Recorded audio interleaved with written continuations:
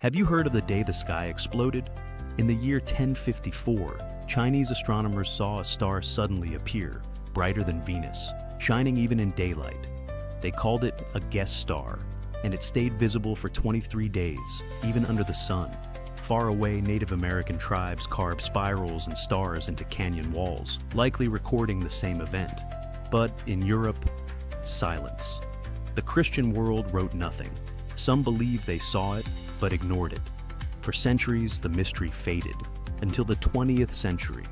Astronomers peered into the Taurus constellation and found a ghost, the Crab Nebula, a chaotic cloud of gas and dust, expanding from a single cosmic explosion.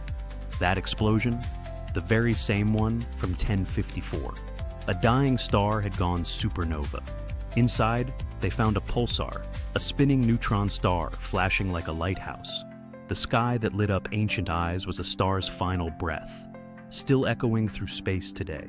We call it M1, the first entry in Charles Messier's famous catalog, and one of the most spectacular events ever witnessed by human eyes.